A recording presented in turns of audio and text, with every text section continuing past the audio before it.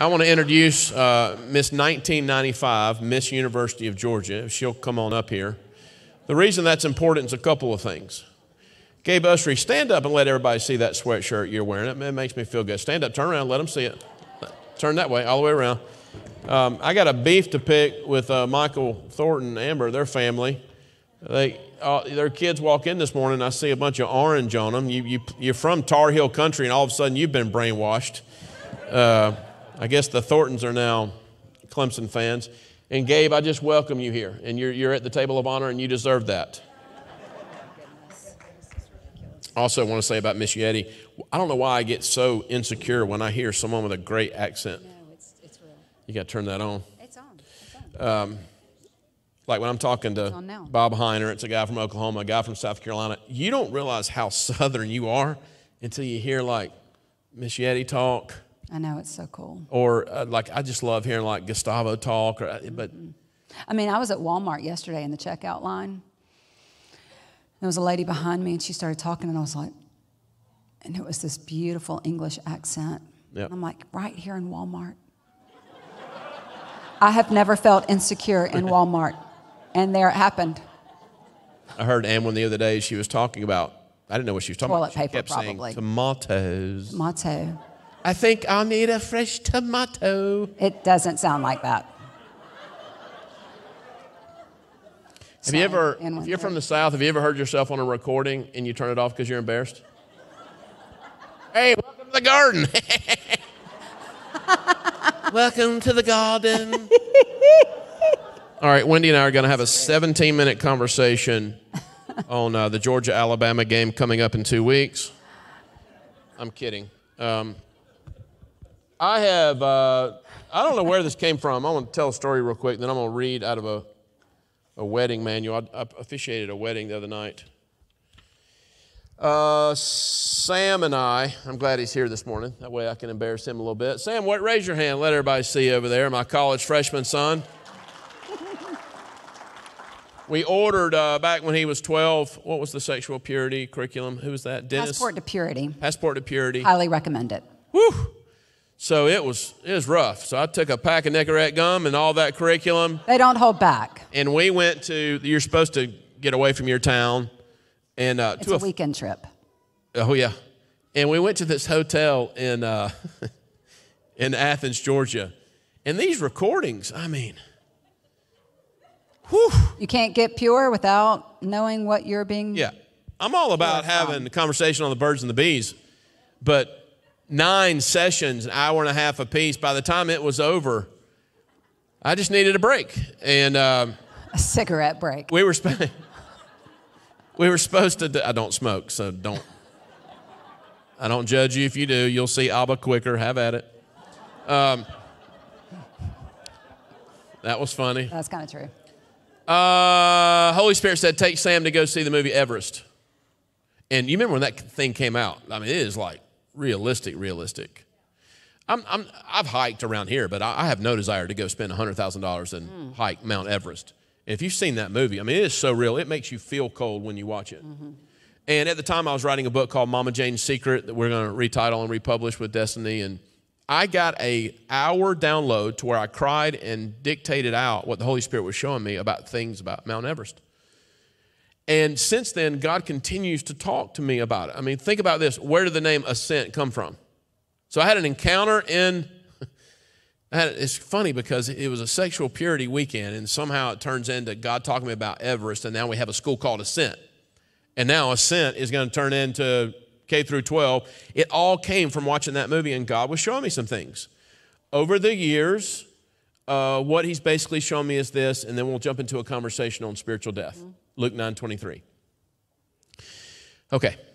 Most of us, no, I won't say most, a lot of us in this room, we came to Jesus because you honestly have no desire to spend an eternity in hell.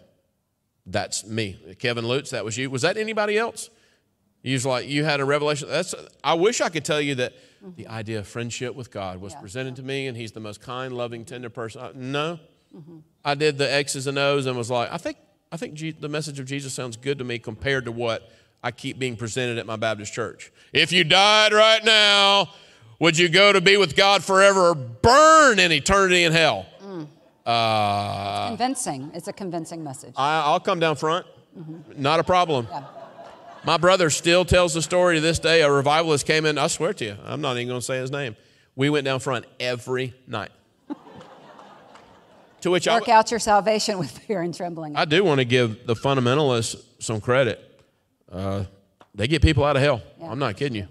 It's true. And then you go to trauma therapy the rest of your life. Also true. Um, Yeah, that's also true. We started around here the conversations about 7 years ago. What does it look like to walk in friendship with God? I want you to think about these 3 stages. Matter of fact, go to Psalm 24 real quick. I was just thinking. Were you really? Yeah, because you were just talking about the purity weekend, and it's funny because that's where you got ascent. But Yep. who may ascend the mountain of God? Yeah, that's it right He here. who has clean hands and pure heart, who does not lift a soul to another. You were thinking that verse? I was thinking it, Wow. absolutely. Okay, so Psalm 24, look right there. Psalm 24:1 is where ascent came from. All right, let's think about literal Everest. I once brought in someone that's been over there. He went to base camp. When you get to base camp, it takes like 20 days to acclimate. 20 days. I literally got winded last night running from my basement upstairs to get Oh, something. come on. It would take me 7 years to acclimate there. And then you start ascending Everest, and it's rough. And then your reward before you get to the summit, I believe they break Everest up into 5 stages. This is what I want to talk about here. 2 weeks ago, I said, Father, I don't feel like myself. I feel like you're exposing every raw emotion in me. I don't like it. I went to Amelia Island. I cried myself to sleep one night, didn't know why, and I'm thinking, this is weird. And he said, you're in the death zone with me, and there's some things I'm doing in you before you reside at the summit. Okay. So let's talk about literally Everest before we jump into the conversation we had in the car yesterday. The death zone is the literal zone right before you get to the summit at Everest. The air is so thin at the summit that they can only stay there for a few minutes, and except for a few Sherpas, every climber has to have oxygen or you will die quickly. Many still die with oxygen. The summit is gorgeous. It's a high place. It's very dangerous. All of us in here, we want to be really, really, really close with God. But in order to do that, even in a hyper-grace, Disney grace age, there are certain things that must come out before you go up. Kenosis is the Greek word. You got to go through a purification thing.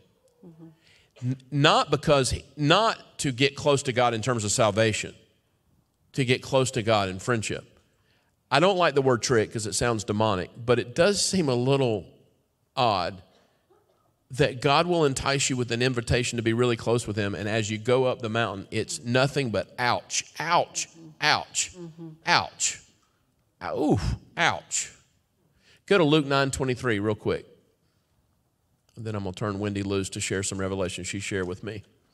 Luke 9:23. If any man or woman desires to be my disciple, wonderful. Here's what you get to do. Deny yourself, pick up the cross, which was an instrument of crucifixion, and follow me. Do you ever stop to really think about what that means? The death zone in God is the pathway of Philippians 2. It's selflessness. It's the biggest ouch we ever go through, and I'm saying it as the chief of sinners, not because I've got this thing figured out. So I performed a wedding ceremony of one of my best friend's daughters. It seems like she was born 10 minutes ago. Now she's getting married. It's really weird. And I do what you're supposed to do. I just pull out the little handbook here. You graduate seminary, they give you a big bill that you owe them financially, and they give you a little minister's handbook. This is called Baker's Wedding Handbook. I think you can get that on Amazon, too. You don't have to go to seminary. I'm just saying, if you wanted to bypass. I'm studying this the other day, and this hits me, and then Wendy had some comments, and I'm like, I think you're more connected to the Father's heart right now and your own heart than I am. All right, so this was the wedding, and then I'm going to turn you loose. I'm going to speak in the religious tongue because that's what you're supposed to do at weddings. Addressing the man and woman, the minister shall say, Noah and Sarah, I charge you both, as you stand in the presence of God, to remember that covenant love alone will avail as the foundation of a happy and enduring home. And then this statement hit me. Let Christ, who was loyal to his own unto death, be your example. The death zone is the invitation of the Garden Greenville. That's how you shrink a church. Tell me what your church is about. Oh, we just kill people. We want you to get close to God, and so consecration happens here, and basically God's going to kill you for a few years, and you're really going to enjoy it. I think I'm good. So you said yesterday that marriage is two becoming one. It's about me becoming one with them, and that process is painful. It's incredibly painful.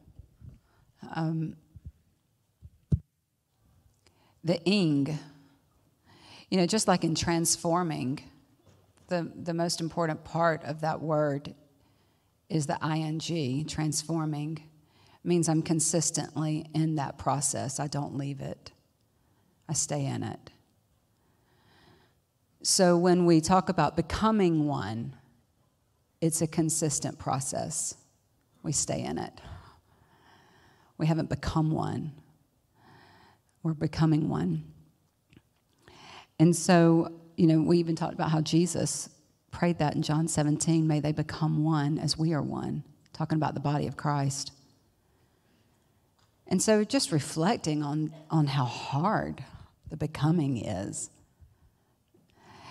And I think that it's so important to stay honest and hopeful at the same time.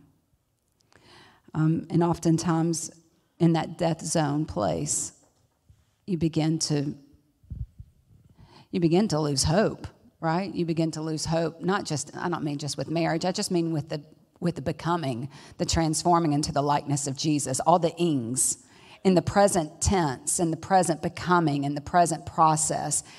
It's not just about what you're going to have. It's also what you're looking at. That you're like, I don't like this. I don't like the way this feels. And so it can find intersections of hopelessness. And yet that's where Psalm 23 is, yea, though I walk through the valley of death, I will fear no evil, for you're with me and you comfort me. So our conversation 2 days ago was about how painful the process is of dying. So Eugene Peterson, who wrote the Message Bible, he said the entire point of the spiritual life is death. I cannot tell you how many people I have triggered over the years talking about this because it makes no sense specifically to the charismatic stream. Well, because, our whole message is about life. And so it feels, there's a wait, what? Death. Which is why I said resurrection power can only hit someone or something that's dead. Without a doubt. So I want you to answer this. What in the world is like, well, you want me to die? What does that mean? Start using the word selflessness. Yeah. For an example. Denying yourself. For an example, the other night before the wedding, I met with Noah and Sarah, and I started getting words of knowledge about the purpose of marriage. And I said, the purpose of marriage is not what you think. You're about to begin a lifelong journey of death, and God has ordained marriage to kill both of you. And I love the conversation. I don't know this couple well, and they were like, all right, hang on, I know you grew up with my dad. They're like, bro, we just want to have an awesome party. And who in here is not married yet? And family. All right, so you're not married yet. You're probably thinking, I tell you what marriage is going to be, because I know when I meet that person, they're going to complete me. You complete me. And we've dropped the ball on the conversation on sex in the church so bad, the church doesn't talk about it, so the devil does so much. That's why so many of our kids are confused. Sex is unbelievable in the context of biblical marriage. It's wonderful. If you think that's the purpose of marriage, you're probably going to be a little bit surprised. What you need to be asking, okay, so what is the purpose of marriage? What if God has ordained marriage to groom you into the image of his number one son.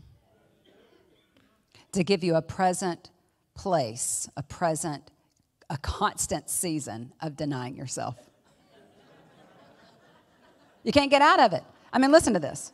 This is the word of God. This is why it's offensive to your flesh. If it's not offending your flesh, then I don't know.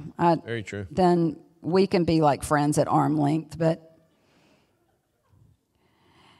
And he was saying to them all, if anyone, this is Jesus saying this to all of them. If anyone, I love that. It's really inclusive. It's like anybody gets to do this. If anyone wishes to follow me, he must deny himself. Amplified adds, set aside selfish interests. So he must deny himself. He must set aside his interest that is about himself. And then he must take up his cross every day. Amplified says, expressing a willingness to endure whatever may come, in sickness and in health, and for richer and poor. I don't remember the rest of them. On good days and bad days. When you like me and when you don't. When you're enjoyable to talk to and when you're not. When I think we're super awesome best friends, oh my gosh, he's my best friend. This is amazing. And then the time I'm like, I could go days. When are you leaving again? Do you know what I mean?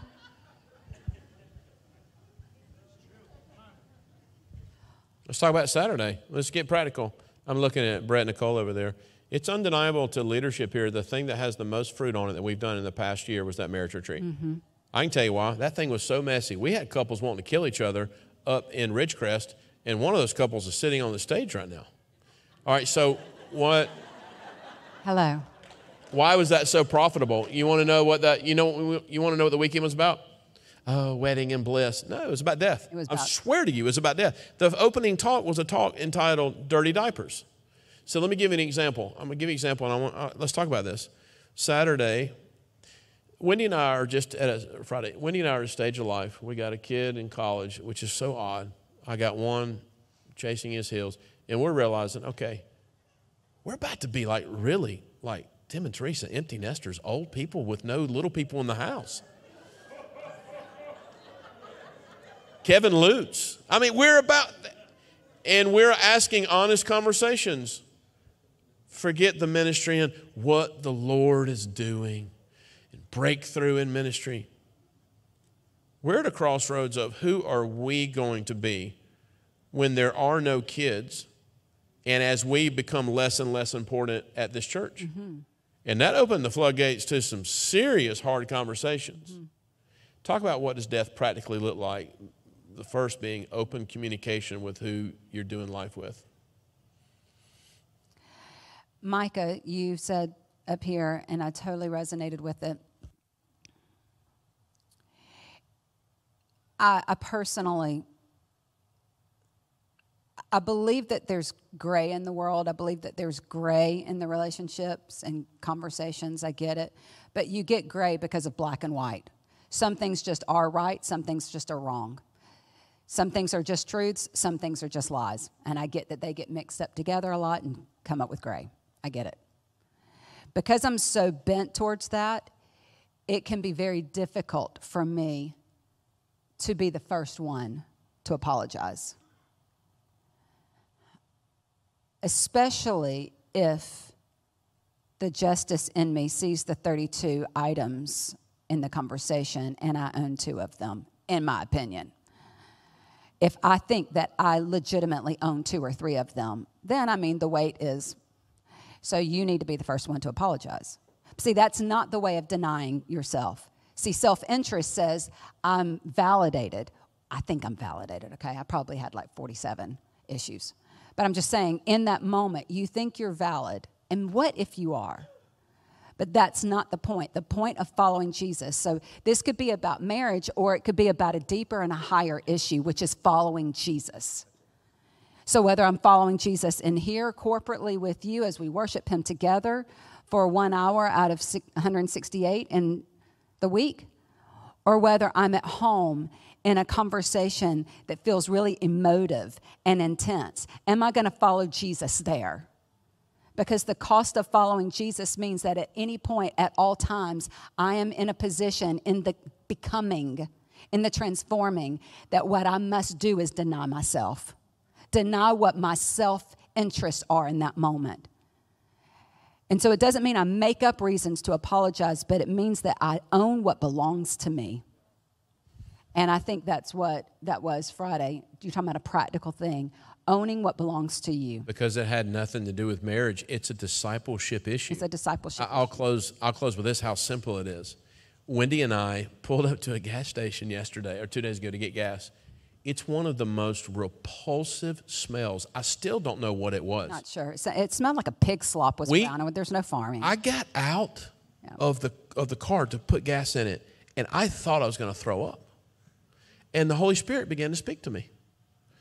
Everywhere I go, he makes me minister now on compost and the role of compost in that literal produce garden out there. Think about that. What if it is true that the Father, instead of trying to give you some gospel that gets you out of the mess, what if he's trying to meet you in the mess so your mess can become your message? The process of denying yourself is not denying the mess, but just sitting in it and owning what's yours with you and him. Yes. For example, this morning, I felt like the Father showed me 4 times the amount of people at this altar that came down for that political repentance. That's between people and God. Sometimes you understand that the gospel message is not to get you out of pain or to make this, oh, we don't need compost for a garden. The process of denial is saying, I need to own what's mine. So, Father, I'm going to actually do this thing that's not popular anymore. I'm going to begin to ask you things that I need to repent on. You can be a cessationist. You'll hear God so fast, they'll call you Benny Hinn. Because he will answer that prayer so fast. Woo! We've been waiting on you to pray that. Because he's mean? No. Because when resurrection power hits dead people, you start to walk in a higher level. The only way you ascend the mountain is descending on your knees, and descending on your knees looks like repenting of sin. So let's do this. Let's stand up. I want you to ask the Holy Spirit right now.